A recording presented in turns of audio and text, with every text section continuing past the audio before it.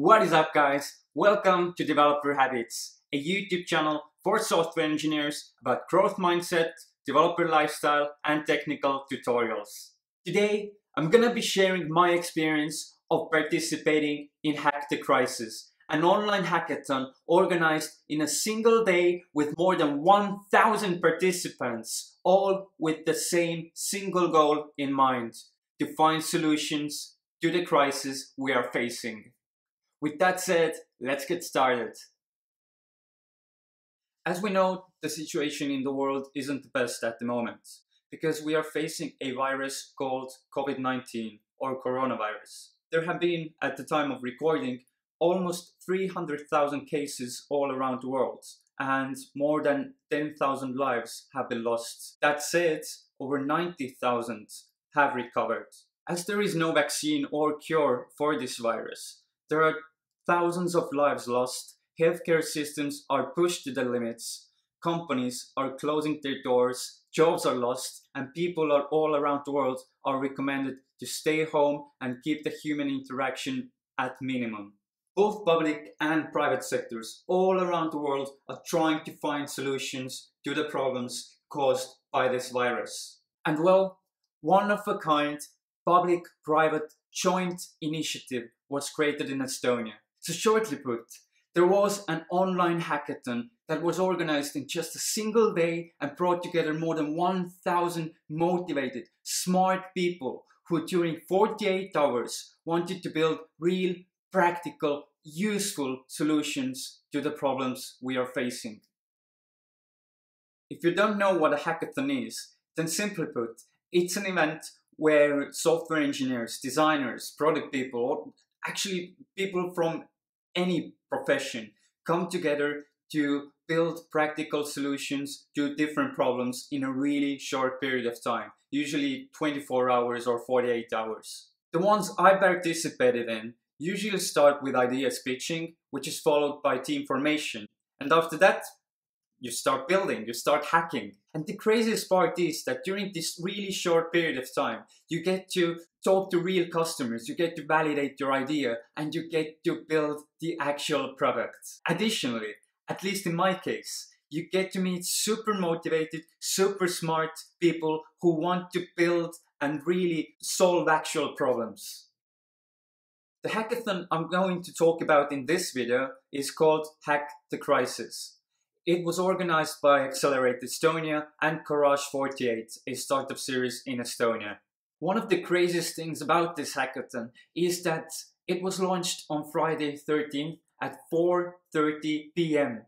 and 90 minutes later there were already over 600 participants with more than 80 ideas ready to tackle the crisis. So, how I heard about the idea? I was scrolling in my Facebook, I saw the event, and I signed myself up because I knew that during this hackathon something really amazing must happen. I also knew that with my design and development background I can be quite useful for other teams. As with every hackathon, you either have your own idea or you join someone else's team who already has an idea. During Hack the Crisis, there was a separate Slack channel where people could pitch their ideas, ask questions and whatnot. After about an hour of scrolling through different ideas, asking questions and trying to find this perfect problem to solve, I saw there's this team that is missing a developer.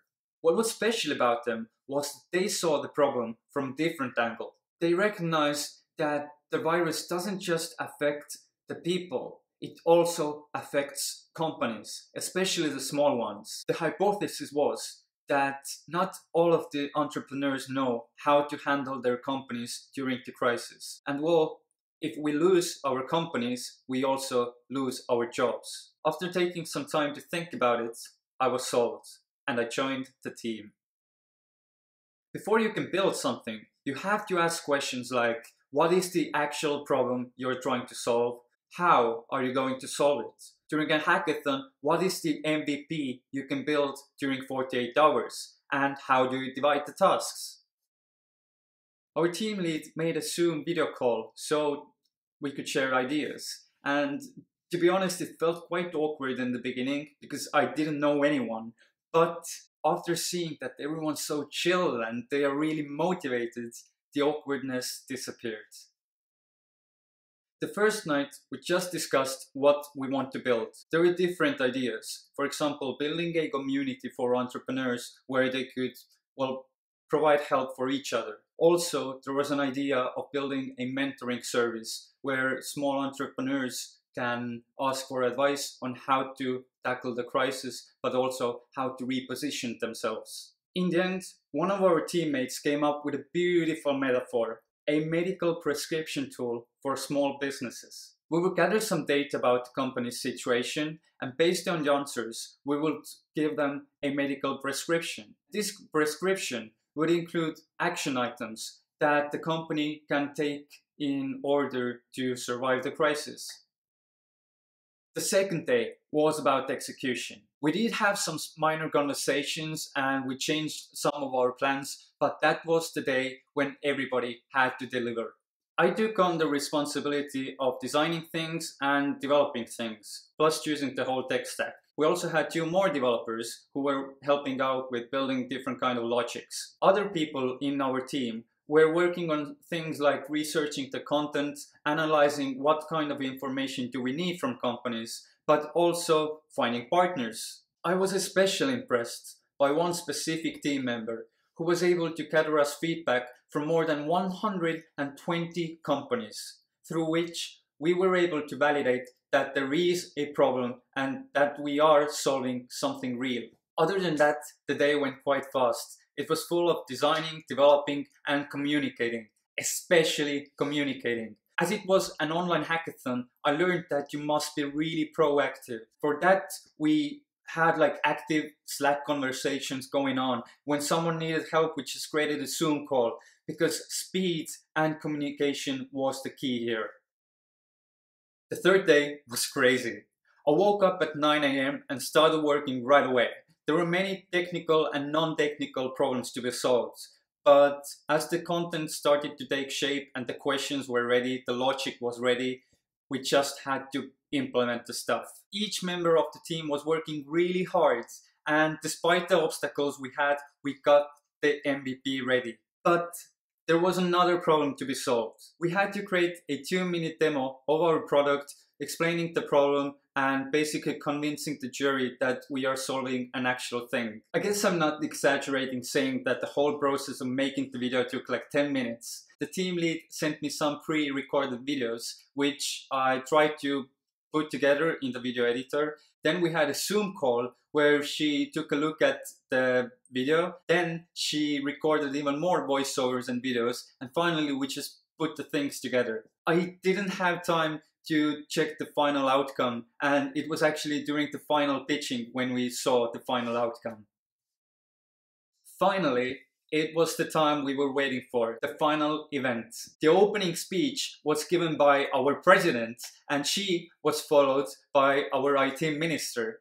And then we saw the ideas that other teams had came up with. Unfortunately, we didn't win.